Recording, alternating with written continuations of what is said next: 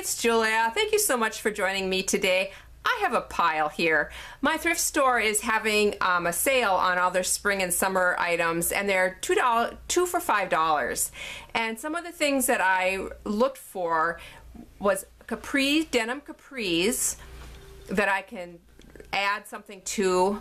And another thing that I always want to kind of gravitate towards, especially when they're running a sale, are lace skirts, because there's just so much fabric and so much of the overall lace that is runs a little bit higher if you're buying it in the store, and I like to add that maybe as a ruffle or different things when I upcycle. And so I got I believe four different lace skirts, and I think about a dozen of the denim capris. I have one last weekend at my flea market shop, and I'm wanting to add some upcycles for this coming weekend. And you might be thinking, well, capris is kind of out, because not really a fall item, and we're heading into fall. However, I think that they're really cute with boots as well, and so I'm going to try to go that route because they were running such a great sale on it. So I'm going to actually do an upcycle today, and I hope you join me. Let's get started. For this project, I have chosen a pair of the capris that have cuffs that I will be taking down in just a bit here. I wanted just to make them a little bit longer, so I'm taking that cuff down. And this navy blue skirt I'm going to be using, I love the open weave on this. I think this is a wonderful texture. And I found also in my stash this wonderful piece of Tim Holtz fabric that was actually gifted to me. It has all these postcards on it, just really fun letters. And then I have another piece of a flannel shirt that's from a previous upcycle. So it's just a piece of a shirt. I'm just going to be doing that deconstruction first and taking those cuffs down on the bottom of these capris, ironing that, and you can see it does have some discoloration there, and I will be covering that up. Just getting those ironed flat.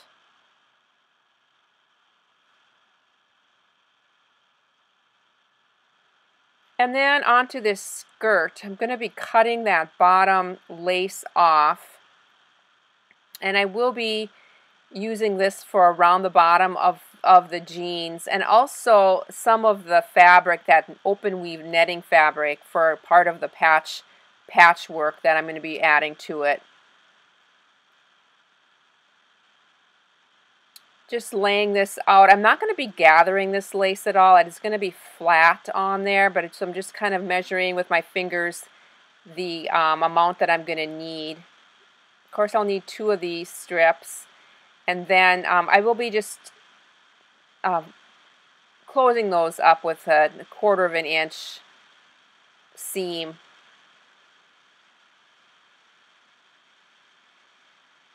Just folding my right sides together, getting my seam done.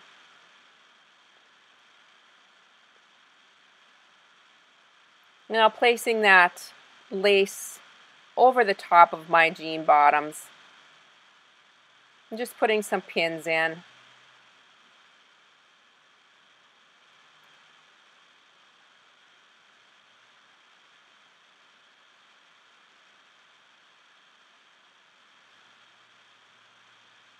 Now it's on to adding to some of this flannel. Just love this red plaid flannel, and it looks just like fall to me.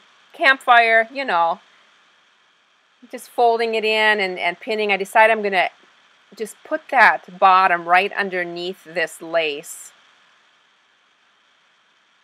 I do have a seam or a hem already on the right hand side there, so I don't have to fold that down or under at all, but I do on the right hand side and then also on the top. So I'm just folding and cutting and figuring out the size that I need. I'm going to be adding this to the bottom of just one of the pants legs.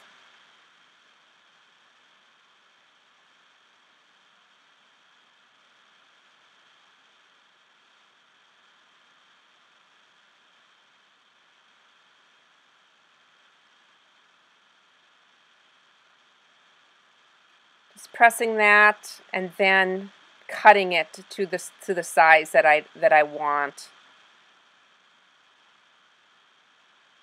And adding pins.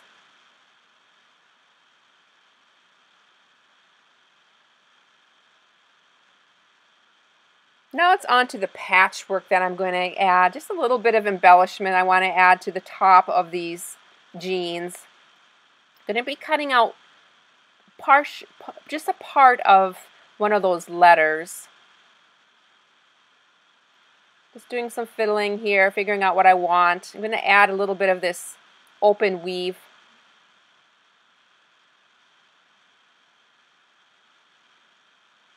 And again, just seeing what I like the best, and I think I decided pretty much on that one. And then pinning that into place as well.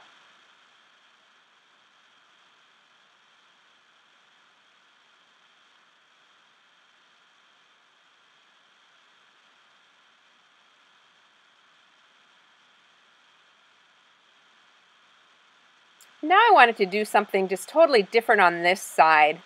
I'm just going to take my scissor and I'm going to cut that top leg. Just going through one layer here, and I'm just going to fold that down.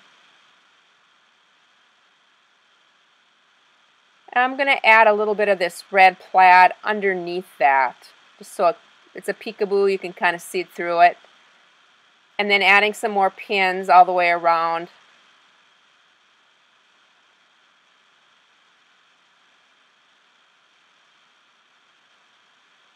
Just going to add one of the stamps on one of the postcards. And adding just a little bit of that textured lace.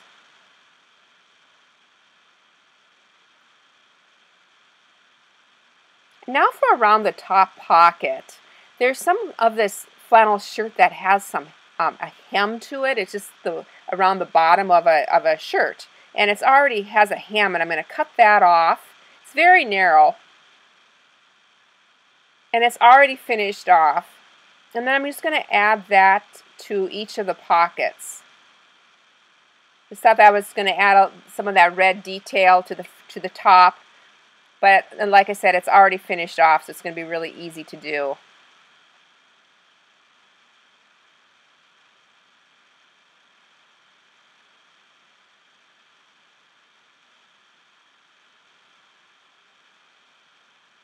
And pinning into place.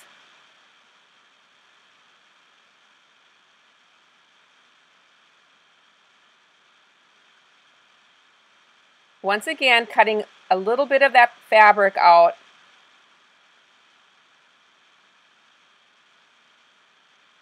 Going to add the bigger one on the right hand side, and this one said airmail, which I thought was really fun. And that's going to be added right on top of that little pocket. You will not be able to use that little pocket, but I'm going to be sewing through that, but I thought that's fine. Now I'm back to my sewing machine, and I'm going just with my regular sewing machine foot, and I'm zigzagging around the bottom of this lace and getting this lace into place. I have navy blue thread on here.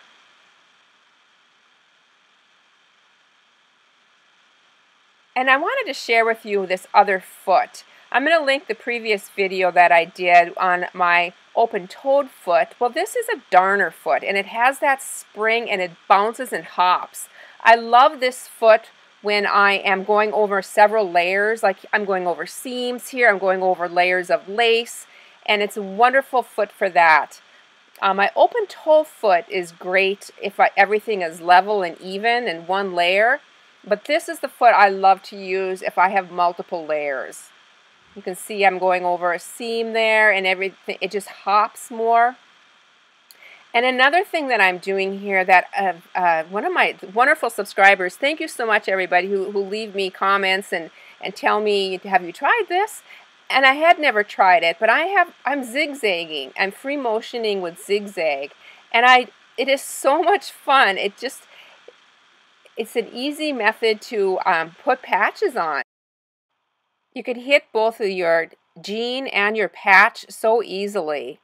Now I have this leg underneath my open arm on my sewing machine, so you do not have to open the leg up on your jean. You can just slide that if you have an open arm machine. And what's wonderful about free motion stitching is I can go forwards and backwards and sideways, so I don't have to turn my leg at all, which is almost impossible to do. But when you have an open arm machine like this and you can slide your pants leg and you do free motion, you can go forwards and backwards and sideways without having to turn your work. And I love doing this with the zigzag stitch going sideways. It really adds a unique stitch. So now, as you can see, I'm going over several layers here, and that is one of the reasons why I love this foot. I'm doing that little detail at the pocket, the top of the pockets now, and I have my pocket, the backing of the pocket folded away, so you can still use the pocket. I'm making sure that I don't catch that bottom part in here. And now it's on to that part that I actually cut a hole in the jean. And again, just using my zigzag and my free motion and just doing this unique stitch. As I go sideways here, you'll be able to see a little bit more what I'm talking about with the unique stitch that this creates. It's a thicker, more, I don't know how to describe it, but I really enjoy it. It's an easy way to fill in spaces.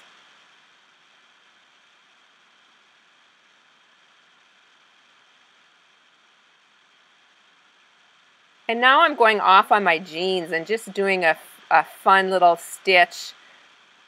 Just wanting to do some more experimenting with that zigzag free motion. And again, stuffing all this stuff underneath my foot. And again, what a wonderful way to, this foot actually hops a little bit more, and it accommodates those different layers.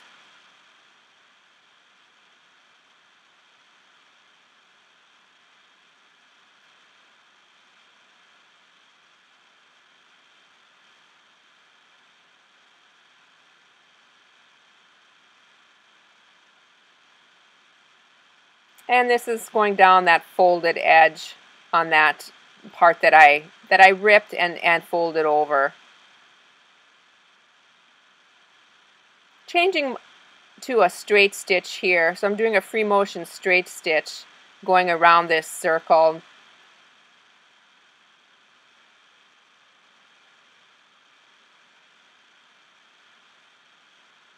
And here's what it looks like. Really like how that top of that pocket's turned out.